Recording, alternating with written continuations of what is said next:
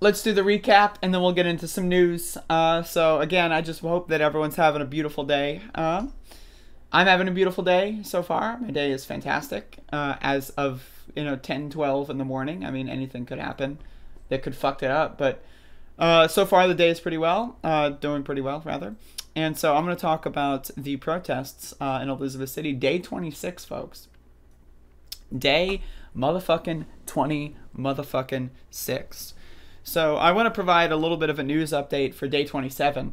So we were planning something for today involving taking up space at county commissioner meetings, and they the county commissioners have decided to not allow that to occur, as they made their meeting private this morning. So that's kind of a situation. So we'll get into that later, and I'll figure out what's going to happen later today. But that's pretty funny. All right, so day 26 took place on Sunday. On Sunday, we usually have higher turnout because like people do like events that they prepare for all week. So for example, someone will say like this Sunday, Sunday. You know what I'm saying? And so Sunday, we had a rally where you had a bunch of people speak, and then you had a march. Actually, it was the march and then the rally, which I disagree with. Personally, I think having a rally and then a march is much better because you get people energized, and then they go through the city and they fuck shit up with their voices, I should say. And so that's why I was very confused that the march was before the rally. So it's very interesting. But either way, we had a bunch of speakers at the rally, and they gave us some interesting information. But we did have the march first. And so this is a photo of me. I'm beautiful. Thank you. I know that already. But feel free to continue saying so in the chat that I am beautiful. And so here we are. We're setting up to march. We're preparing in this little, captured moment in time. We are prepping. This is preparation, station. So then we take up the road. We're on the road. And again, I want to say that there's a pretty large amount of people, especially compared to the last couple of days. And so that's pretty awesome. I love when we have the larger turnout. I just wish that we had a larger turnout every single day. But, again, people work and stuff. So it's like, what are you going to do, right? So we get on Airing House to basically today, or yesterday rather, we march from the Waterfront Park over to Airing House, over to Perry Street, which is where Andrew Brown was murdered. And so that was the idea. And then we walk back around to the waterfront from Perry Street. But we did take Airing House for a bit. Taco Bell lost some business, unfortunately. People had to settle for lesser fast food, like McDonald's or something. They just had to make that horrible decision. But anyway, so we're here. We get a bunch of people. Again, it's just crazy how on Sunday we have a bunch of motherfuckers, and then every other day, like, they're mysteriously disappeared. Now, I understand people have work. I understand. But either way, we have a really good amount of people. If we could get this amount of people every single day, like we did for the first week up until the curfew, that'd be pretty amazing. So anyway, we turn here. And as you can see, once the street gets smaller, this is also where the residential neighborhoods are. So we have a bunch of people that meet us here as well. And then so at this point, someone has an idea to break into like multiple different groups so that the cops are not, as coordinated. And so I get capture a little bit of moments of this. I'm in the back here. I'm trying to get the scoops. You know what I'm saying? So then we take a moment of breaking at the site of the crime where Andrew Brown was murdered. And so a couple people have some words of wisdom, including that, of course, there are no good cops. I wanted to say that part. I appreciate when we have these moments where everyone's just kind of standing still and people like pass the megaphone or people just start speaking, because it's really good. And then you have some people that will say amazing things. Like, again, there's no good cops. And there's no reason why police have military-style equipment. Like, what are they going to war? Are they trying to, like, capture terrorists or something? Maybe they think they are in their little fantasy world. But again, there's no such thing as a good cop. So we go from the scene of the murder back toward the Waterfront Park. And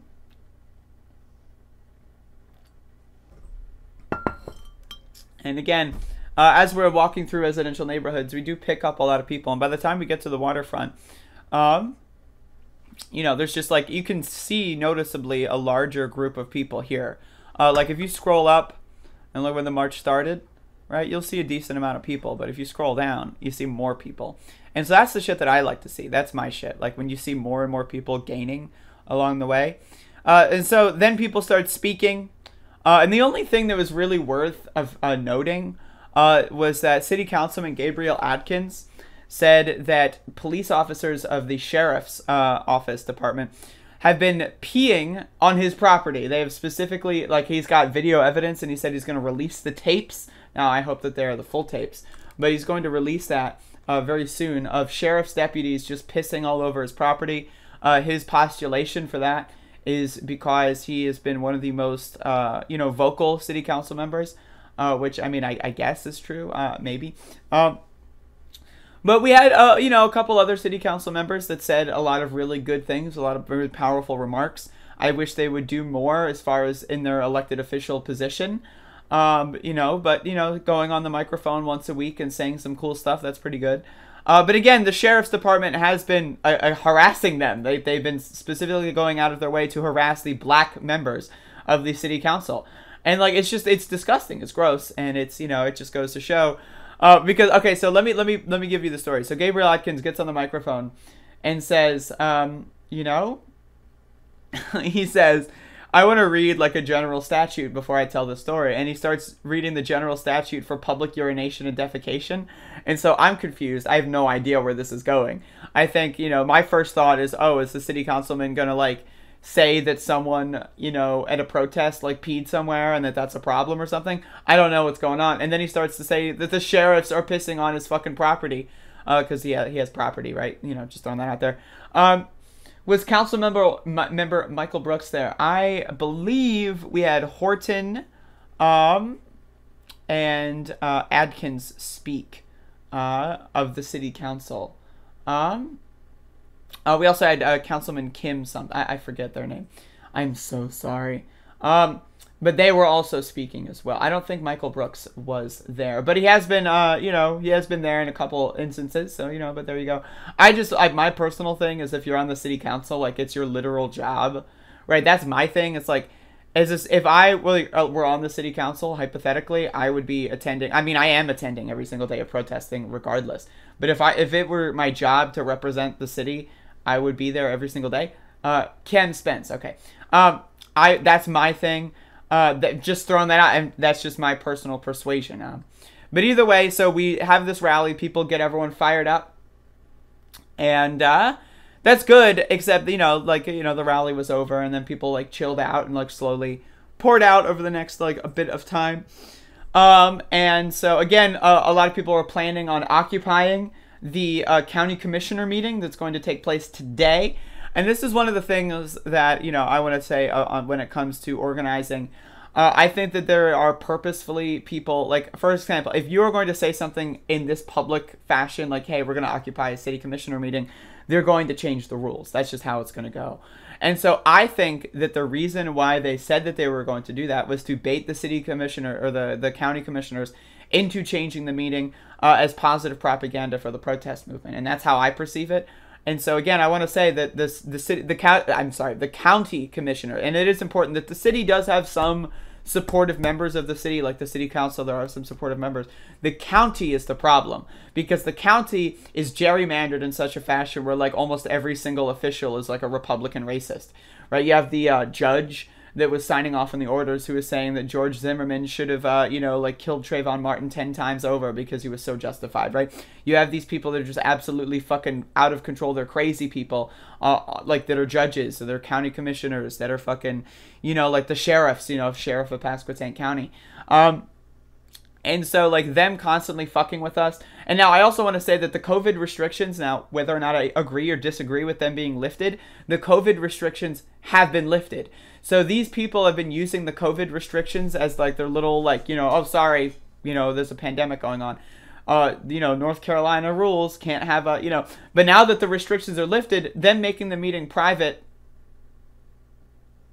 right? Like, it's just positive propaganda as far as I'm concerned for the protest movement, of them constantly doing everything they can to fuck with us. And I want to say that, again, for those of you that are watching, the role of the county in this instance, right? Their jobs, right? You might be thinking, oh, you're the county commissioner, you're the fucking, you're the district attorney or judge. Your job is to, rule or, decide things fairly based on the fact. No. That is not, I understand, like, God bless your soul. That is not their job, actually. Their job is to be there and be as oppositional as possible to progress, right? So if someone does something that they disagree with, they're going to throw the motherfucking book at that guy's bitch ass, right? They're going to go away. They're going to lock the key. If someone is black, they're done for. They're gone, right? But if someone is white and they say commit a crime, if someone is, say, a white cop and they commit a crime, like let's hypothetically say someone rolled into a neighborhood on the back of a pickup truck with an assault weapon and murdered someone in a school zone. Hypothetically, of course, that would never happen,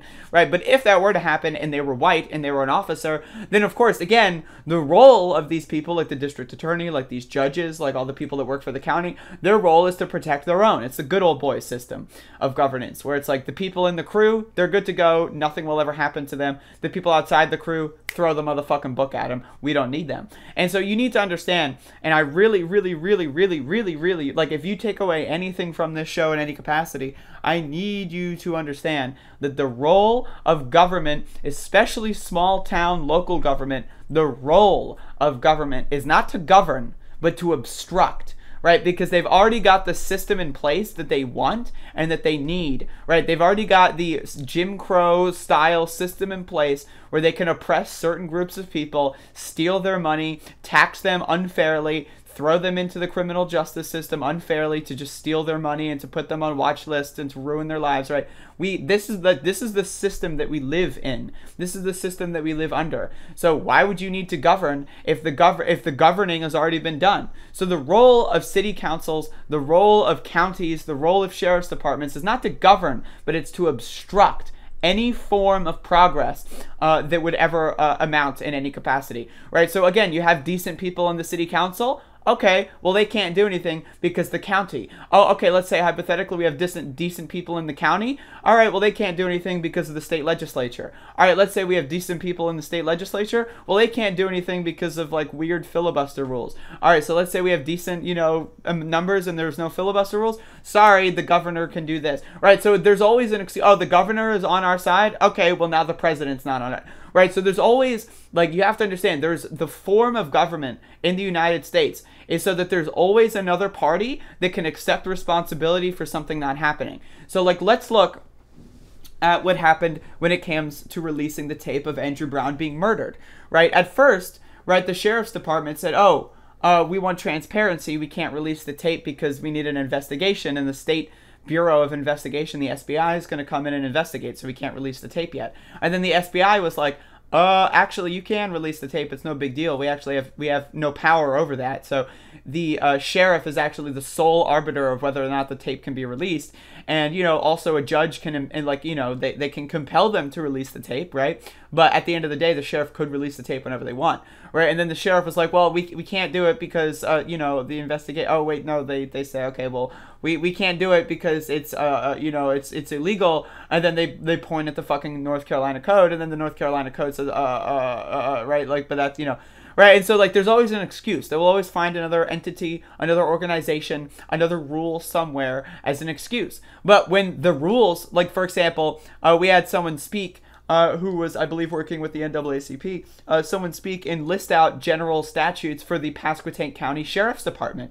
And the Pasquotank County Sheriff's Department, explicitly outlaws lethal force when serving an arrest warrant. Like, they actually, like, the North Carolina law says that lethal force when serving an arrest warrant is okay, right? Depending on imminent danger and all that other stuff, right? But, that's vague. You can argue that in court, right? But the Pasquotank County Sheriff, their own rule book says that lethal force is not allowed when serving an arrest warrant, right? So that rule doesn't matter. And this is what I've been saying, is that, like, for example, here's a funny story. I had someone from NPR interview me a couple days ago, and this person was like, oh, well, how do you feel about the releasing of the tape? Now, you should know that the law in North Carolina says that the tape can't be released.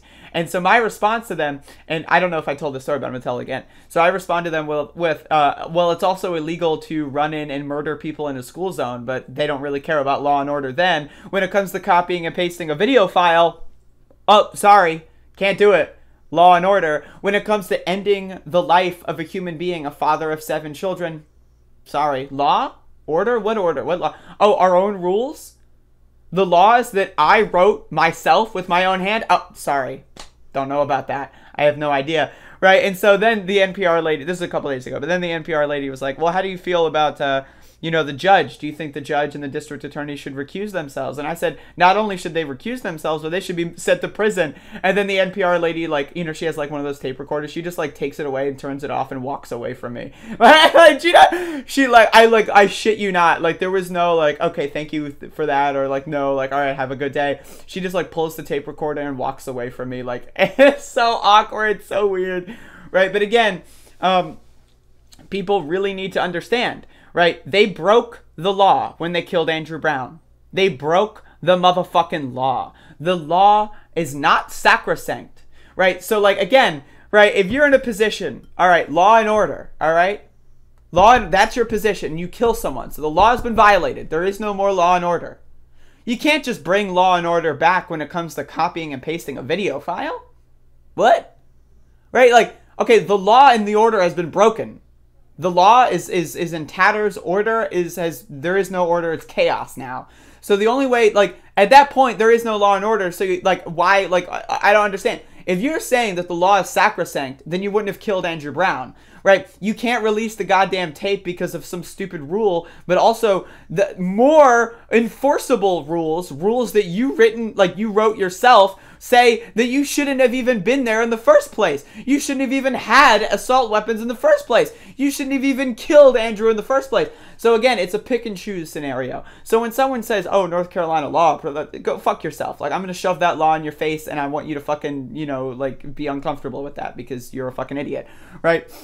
So I just want everyone to know, I wanted to take this recap segment to get, to pepper in a little bit more, what we're doing here. And again, so this was day 26. So I want to let everyone know, day 26. Day 26. We have been protesting for nearly 4 straight weeks. That's a picture of me. Day 26, folks. Isn't that crazy? And we're nowhere closer. Think about that. We are nowhere closer to getting what we want.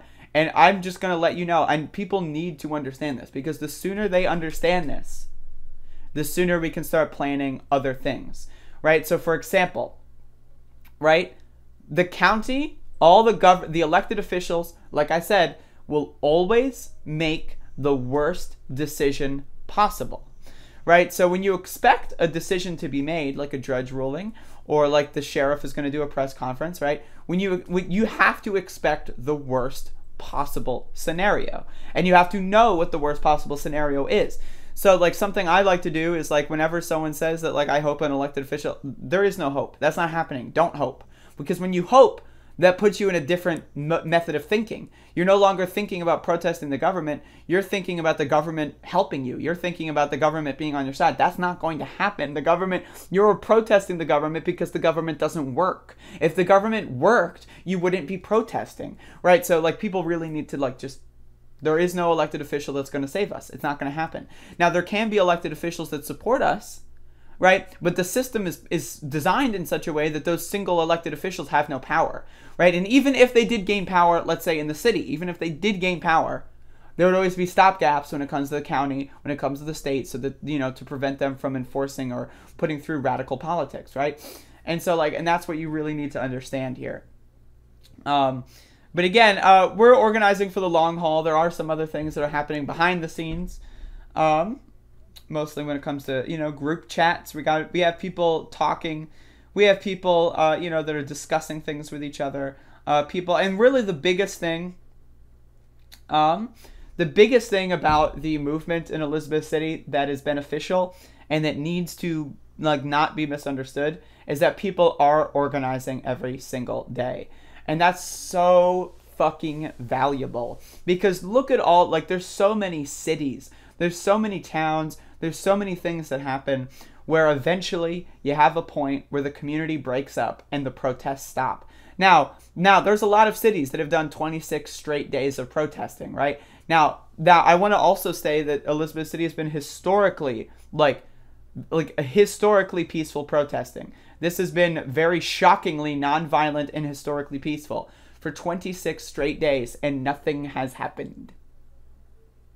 So I want to let everyone know, like, yes, we've done all the rules, we followed all the laws, we did everything the right way. Guess what happened? Nothing. Nothing has happened. Not a single thing has happened, right? And so I want that to be, and you can draw your own conclusions from that. 26 days of nonviolent protesting, and we're in a worse position than when we started, right? Or at least equally bad, right? So I just like, again, that's in the terms of government. That's in the terms of government. Now, what has improved tremendously, what has actually had tangible progress, and this is why I need, I want people to reorient how they view goals. Your goal should not be to have the release the tape. Now, yes, your demand should be of the government for them to release the tapes. Absolutely. But your goal of the protest should not be to release the tapes. Because, again, the tapes aren't going to be released. And once they're released, then what? Right? And so you don't want to set up these short-term goals. Now, you want them to be demands. Again, you want the government to know that this is what you want.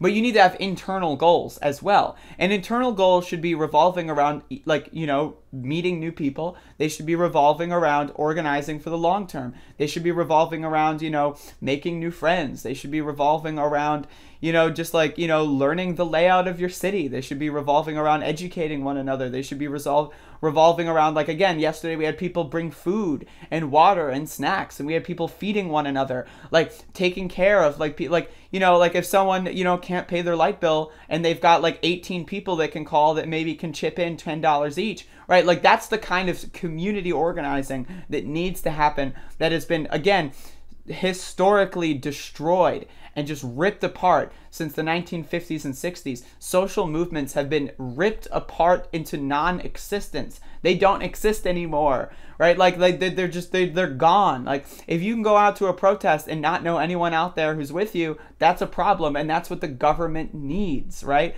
That's what they need, people to be atomized. And so again, we need to have internal goals, and we need to have external demands when it comes to protesting and organizing. Internal goals: grow numbers, you know, become more, you know, aware of one another, you know, train one another and like help prop up each other's weaknesses, you know, give one another mutual aid in terms of like food, housing, shelter. If someone is cold, you know, and you have an extra jacket, give them, you know, like that kind of stuff. Making sure that your fellow human is okay, making sure that their well-being is taken care of, because again, the government is not going to do so. Their role, look at the system, look at the hospitals in this country. You have to pay to use them. What kind of fucking bullshit is that? What is that? You have to pay to use a fucking hospital? What? Right? So again, the whole system of governance in this country is not designed to govern. It is designed to obstruct. It is designed to prevent progress. And so, but you can do that outside of government. You can progress outside of government. You don't need government to provide mutual aid programs. You don't need government to help people pay their electricity bills. You don't need government to help people, you know, who are starving have food to eat at night. You don't need government to help people, you know, who maybe don't have a place to sleep, have a place to sleep at night when it gets cold out, right? You don't need government for that, right? And the government is there to prevent you from realizing that you don't need government from that. Once you realize, oh shit, we have a group of 300 people here, and together our resources are enough to help one another, right? Once people realize that, it's a slippery motherfucking slope. And that's why the Elizabeth City protests have been, in my opinion, so successful so far. Because as far as internal goals of community organizing and getting together and like growing in numbers, we have had people like, you know, on the first week, I knew almost nobody at the protest. Now I know almost everybody. I've had personal conversations with almost everybody who attends every single protest, right? And every time I see someone who's like, you know, popping up for the third, fourth day and I don't really know them yet, I'll try to have a conversation with them, because it's about like, you know, even if you just have a conversation, just knowing people more makes you more comfortable. And that's really the thing you need to understand, because again, the role of government is to make you uncomfortable. The role of government is to, you know, obstruct. The role of government is to provide scapegoats. The role of government is to make people hate government, right? People think, oh, I hate politics because the government sucks. What? You hate politics because the government sucks. Okay, you should like politics because the government sucks. The government sucking is specifically designed to get people like you to tune out, right? They want you to not think, oh, politics, smolitics. Homeless people, whatever. The government could fix it. They don't. Therefore, homeless people, whatever. No, no, no, no. If the government doesn't fix something, you should fucking fix something. That's how this fucking world should work. And I think that in Elizabeth City, that is happening, right? That is that people are realizing, oh shit, we don't need the government. People are, so, and that's kind of what we're doing here. And so I just wanted to provide that little bit of message, historical context, that kind of stuff. And again, we are organizing for the long term, right? Like the protests here might not seem radical in nature, but radical protests often don't get anything to change, right? Now, they can be cool, like showing severe signs of resistance can be good, right? But also, if you're in jail for 4 days, that's 4 days where you can't be organizing, that kind of stuff. And you know what I mean? So it's and that's what they want. And so now there's pros and cons to all sorts of styles of resistance. And I'm not going to say that other people resisting in other ways is problematic. If you want to fucking, certain buildings on if that's how you resist, I'm right there with you. I support you in your role to resist and to go against the government and to go against the system that oppresses us, right? So I'm 100% right there with you. But again, every context is different. Elizabeth City would not be better served if we burned a building to the ground, right? So there are cities, there are towns, there are communities where that could be the way that you protest, and that could be the most strategic and best way to resist. That is not in Elizabeth City. Elizabeth City is a small town, right? So we protest differently here. And that's not to say that, we should have a more liberal protest. I think that we should have a radical protest. We should have a very radical protest filled with very radical demands, right? And it's getting there, right? 3 weeks ago, right, people were saying, oh, I like the local police. The local police hasn't really given me that many problems. Now, people hate the local police, right? And that's the thing, is that right there is a win, right? If nothing else happens, right? If nothing else happens and the protests stop today, right? You are going to have people, right, that 3 weeks ago kind of liked the cops who now don't like the cops. You know what I mean? And so we're having things are getting more radical. Even if it doesn't look like that on the surface, I can assure you that people are getting more fed up. People are researching more about how government works. People are realizing how bad government is. People are realizing how bad these institutions are, right? So whether or not it's immediately visible, right? We're baking it into the cake. And so there could be a moment where day, 57, for example, let's say day 57, right? A month from now or so, right? Let's say something happens and we do have a more radical or maybe potentially, a different style of protest or resistance. And that could happen out of this movement, right? And so that's what you have to understand. Elizabeth City does not have a huge history of organizing, at least, since I've lived here for about almost 3 years, right? And so you have to build things up from the ground. You can't have a successful resistance if 80% of the population thinks that there's some good cops, right? You just can't do it, right? But you can have a successful form of resistance that it takes a different method if 80% of the community thinks that all cops are bastards, right? Or along the lines, so that's what I'm trying to say. We're in this part right now in the protesting where people are learning, people are educating themselves, right? Not everyone goes to protest. Not everyone knows a lot of this stuff. So people are educating themselves. People are learning more about the way that the system of the government works. People are learning more about the local elected officials. People are learning more about local government. People are learning more about the history of the city. And that right there has value and information, right, that is going to propel every single day that you have that information, right? You are going to be a better actor as a result, right? So every single day that you know that there is no such thing as a good cop, you are going to be acting in such a way that is going to provide a more radical form of resistance. You're going to educate more people.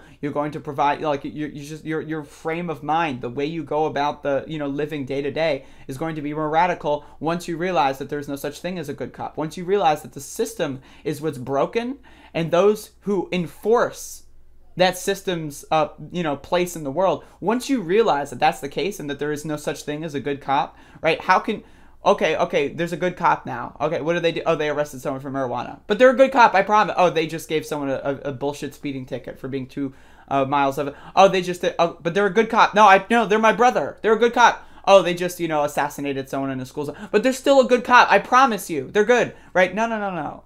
If you uphold the system and the system is unjust, you are unjust. Plain and motherfucking simple. Now, you can be a better actor in that system than other people. And yes, it is a sliding scale. There can be better cops and there can be worse cops. But there are no good cops. And that needs to be understood. But anyway, that was day 26 recap. I wanted to pepper in some, basic, theory and then, some more outside context. Because, this has been happening for a while now. And not everyone that lives here, really fully understands exactly what's going on. So I just wanted to, provide a little bit of a vibe check. And so, again, these things take time. And, we're learning. People are learning. People are becoming more radicalized. And, again, there could be a situation where day 69, right, something happens. And that's the day where, we reorient the whole entire movement, right? And so, you have to, account for that. So just throwing that out there, and there you go. That's the day 26 recap segment. Bada boom.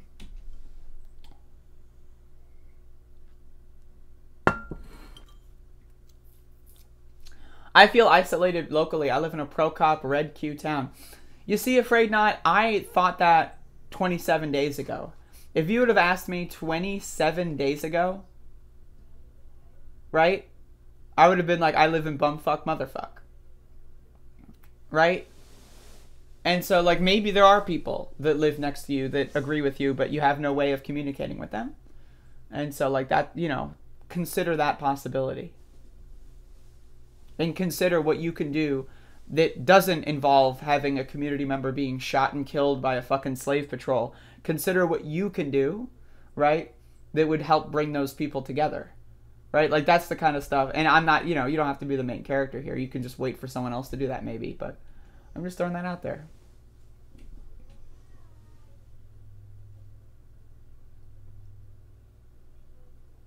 How democratic is your organizing?